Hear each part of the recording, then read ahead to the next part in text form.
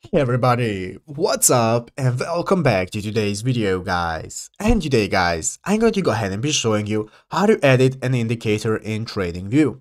This is a very simple thing to do guys, so make sure to watch this quick and easy video till the very end and follow my steps correctly so you can make sure this works the same for you and that you can do this yourself. But yeah guys, let's get straight into it. So guys, the first thing you want to do is go ahead and open up the official TradingView application on your mobile phone if you haven't already. And after opening up TradingView guys, you'll be greeted by the main page where you can go ahead and log into your account. So if you do not already have one, just create a new account and log in. And after logging into your account, you'll be greeted by this home page where you can see your watch list, you can see all the options you can access and so on.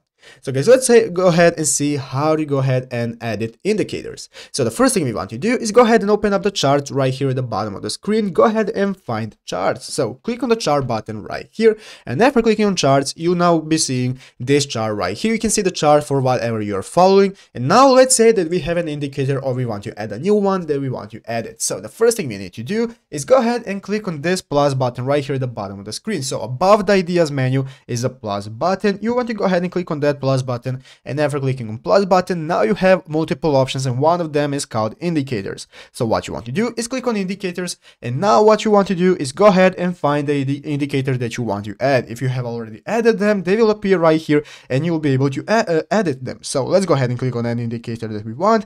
Find this indicator, and now you can go ahead and get started using them by clicking on them and add them to your charts. And after you have added them, you'll be able just to click them and edit whatever you want.